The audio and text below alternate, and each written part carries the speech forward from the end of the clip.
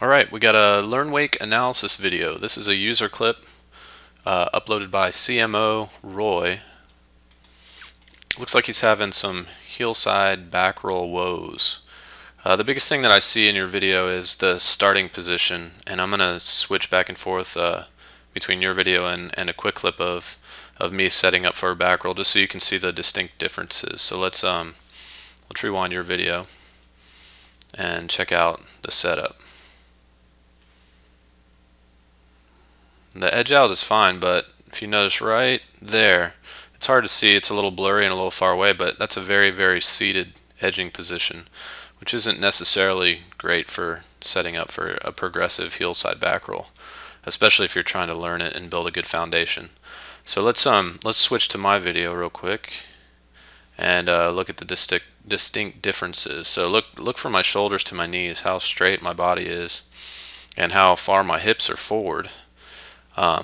That way, if you start with this position, I'm going to play through this video, you'll actually see me sit a little bit, which is a natural instinct for any rider to do, but at least since I'm starting taller, I'll never get far into the seated position, so my position just stays better throughout the trick. So let's play through this. And stays tall, and then we get a little sitting motion right there, but it's not a seated motion, like my butt's not sitting below my knees, and it allows me to keep more leverage and load on the line, so that way when I take off for the trick, my hips are a lot more forward. I get better pop, and then it just makes the rotation a lot easier.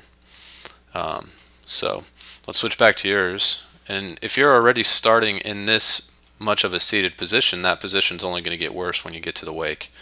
And what that does is, if we play through this, hard to see, but what it does right here is it causes a looping out motion.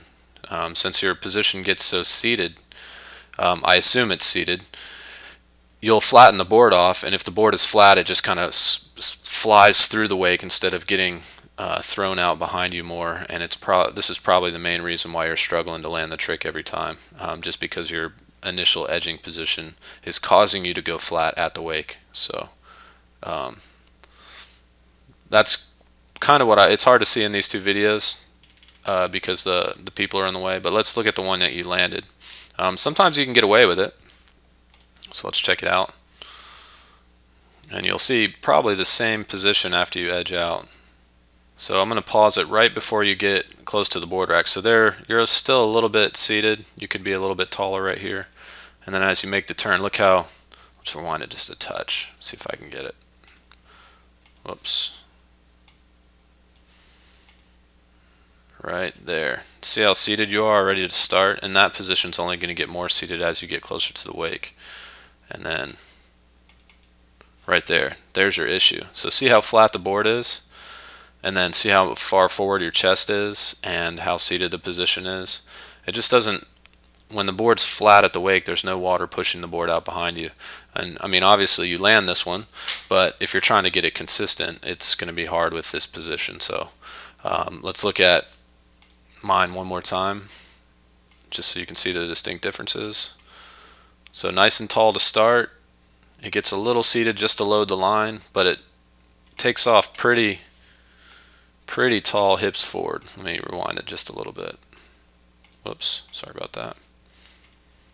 Look how far forward my hips are right here, and I still have water pushing on the bottom of the board, and that's what throws the board more out behind me, and then I come around. So I think if you fix your initial edging position, you'll have a lot more success and you'll be able to get it consistent. But nice job on landing your first back roll, and thanks for uploading the video.